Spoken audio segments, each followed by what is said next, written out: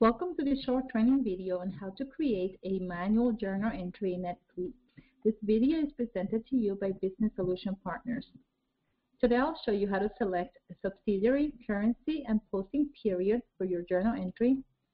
I'll show you how to add transaction lines with GL accounts, amount, memos, and other fields you may need for your transaction. I'll show you how to set up the journal entry photo reversal if this is an option you want to activate. I'll show you how to memorize a journal entry, which is very useful for recurring transactions. And finally, once the transaction is posted in NetSuite, I'll show you how to search for it in the financial statements. To process a manual journal entry in NetSuite, go to Transactions, scroll down to Financial, and go over to Make Journal Entries. This will bring you to the journal form. If you use this form on a regular basis, you can save it as a favorite under the little star here next to Home. If you go to Add to Shortcuts, you can create a shortcut for this form, rename it anything you want, and when you are ready to book another journal entry, you can just go to the little star and your shortcut will be here. I'm going to change this form to be the standard journal entry form. So if in case you're familiar with that one, your screen may look like this. So we have my journal entry number. I'm going to select my subsidiary now, which is HQ. And the currency for this subsidiary changes to USD. But if you have multi-currency activated in your system and the entry is to be booked in something other than USD, you can select the drop down and select the currency that you want to use. And when you do that, the exchange rate is actually auto-populated by the system. I want to book this transaction as of January 31st, 2017. And you can see that my posting period changes to January. You can add a memo to the journal entry. So this is January 2017 legal fees. This is my accrual for legal fees for the month of January.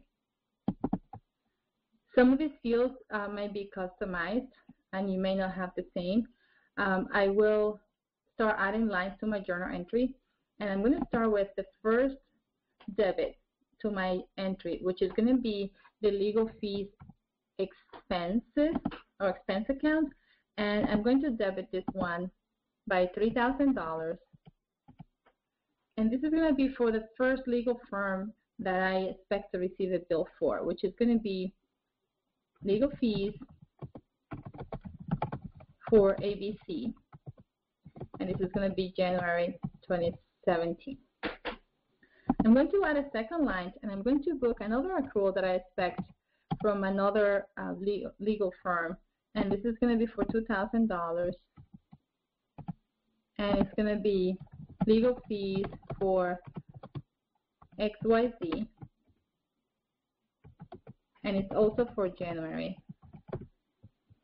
The next line I'm going to add is my liability account. So I am booking this to accrued expenses. I knew the account number for the legal fees, but for the accrued expenses, I don't know my number. So I'm going to start typing accrued expenses and see if I have an account called accrued expenses, and I do, so you can select it.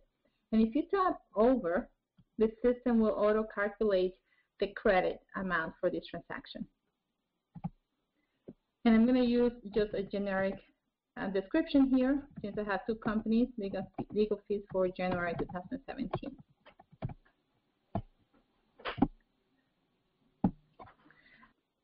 At this point, I could save this transaction, and the journal entry will be posted to my income statements and balance sheet. But I want to show you some options that you have for your journal entry before you save it. If you want to set this entry up as an auto reversal entry, you could select a reversal date here. So for example, if I wanted this to reverse in February, I just click February and it would post a reversal entry in February automatically. Another option is for you to memorize this transaction.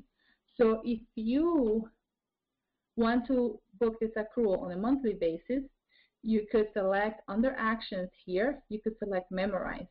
Now, you cannot have an auto reversal transaction memorized, so you will have to decide which one you want to choose. If it's something that you book on a regular basis and you prefer to just manually reverse, you can then choose to memorize it. If you prefer to book your entries each time you know you have to accrue them, then don't memorize them, and you can set them up as auto-reversing if they do reverse the following month. So I'm going to show you what happens if you try to memorize this auto-reversing transaction. I get an error that says that memorization of journal entries with auto-reversing entries is not currently supported. So I'm going to say OK to this, and I'm going to remove the auto-reversing just to show you the screen of the memorization entries. So let's remove the auto-reversing date, and let's go back to memorize. I want to show you what the screen looks like. I will not go into details in this area because we will have a video on how to memorize transactions in NetSuite. You can find that video separately. But I wanted to show you that this is where you come to memorize this transaction, and you can select automatic versus not versus remind me. You can select the posting date, how many periods you want the memorized transaction to post for. So I'm going to get out of here because I don't want to memorize this transaction at this point. So it's telling me that changes I made will not be saved, and that's okay. So I'm back to my original journal entry form, and I want to save this transaction as created with no reversal date and not memorization. So we click Save. It says that I have submitted this form, or you'd like to submit again. I don't believe I submitted it before, and even if I did, it's okay to resubmit, so I'm going to say OK.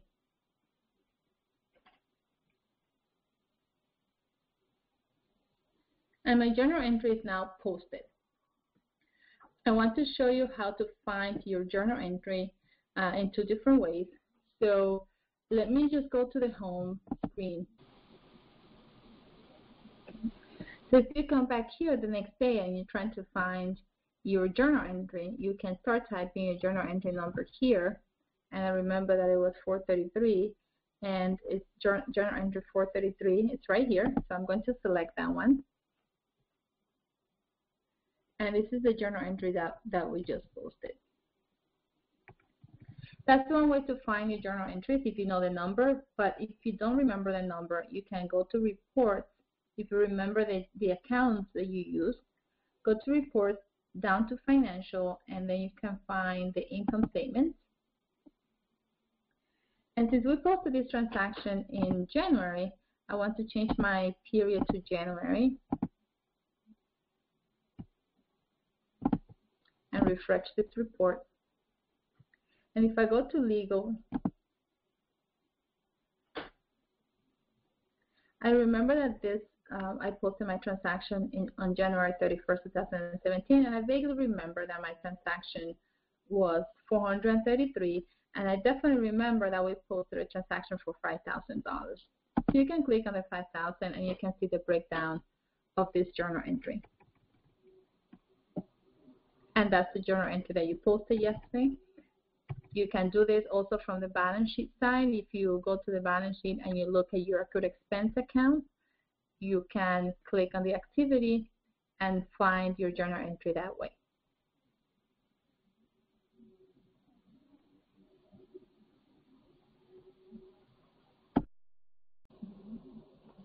We hope you found this video useful.